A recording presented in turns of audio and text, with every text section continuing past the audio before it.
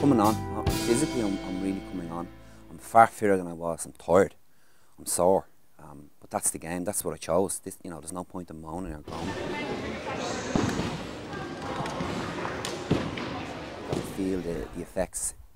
When I train, I don't see the effects as much because I'm going through the change, and the body needs its own time to get itself back to where it should be. My speed is increasing, my power is increasing, my reaction speed is increasing. I'm very happy with how I sparred there recently at the Nationals, at the National Squad session. And I know there's an awful lot more to come, probably 25–30% more to come. And what, with 12 weeks out, I'm happy with that. I mean, we do VO2 max tests on our guys. We do the slow twitch, fast twitch muscle analysis with the Irish Institute of Sport. So it's very scientific now, because the sport has evolved so much that the difference between your gold medalist and your 10th place person is a very small level. I would have met Liam back mid-80s at tournaments. Yeah. And he was as mad as I had it then as he is now.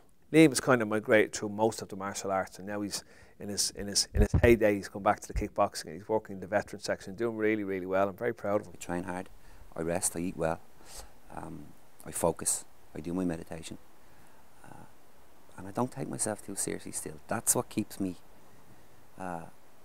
in the game.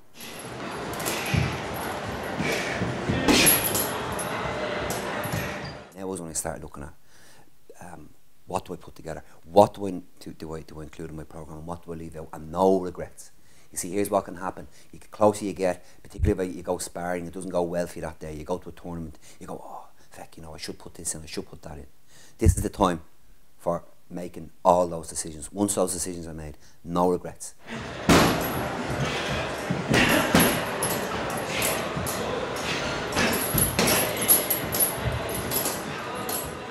Obviously, there are other things that would come before training. If your grandchildren come, you've got to play with them. I have had a new grandson, which is our second grandchild, Ryan. So another new piece of life came into the world.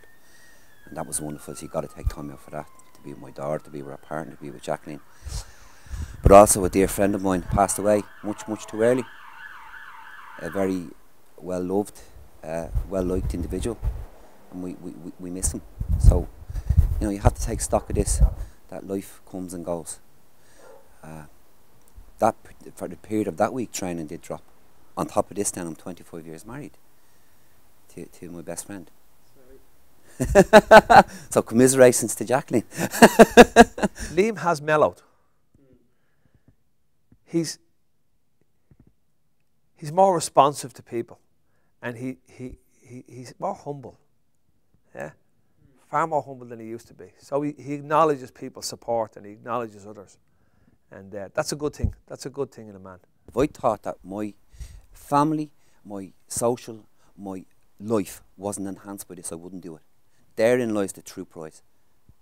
Anything else is just pedantic, it's plastic. If your family and those around you are not benefiting from your efforts and your outcome, you need to reflect on what's going on. Fine, I can understand there's a period of time that someone has to put effort in to achieve something. You know, you got to make a business, you got to win something, you got to go from A to B.